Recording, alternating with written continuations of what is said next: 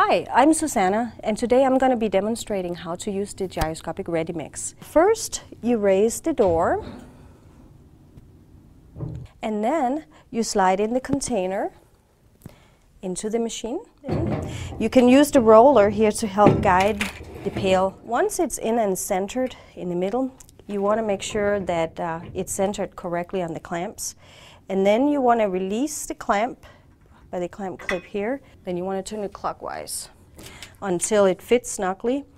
Release the red lever here and turn it another quarter turn.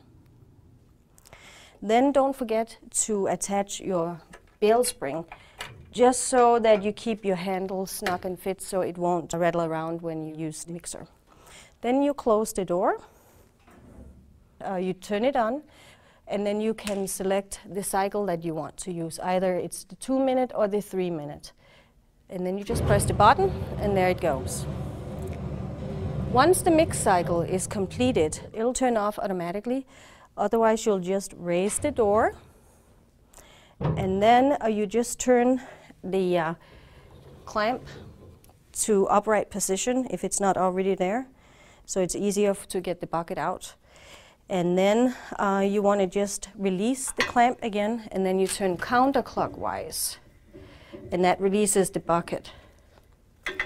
And then don't forget to take off your bail spring here, and then again it's easy enough. You just turn it around and pull it out, use the roller again, and then just put your bucket down.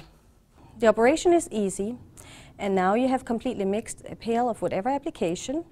If you need technical assistance, please call tech support at Red Devil Equipment.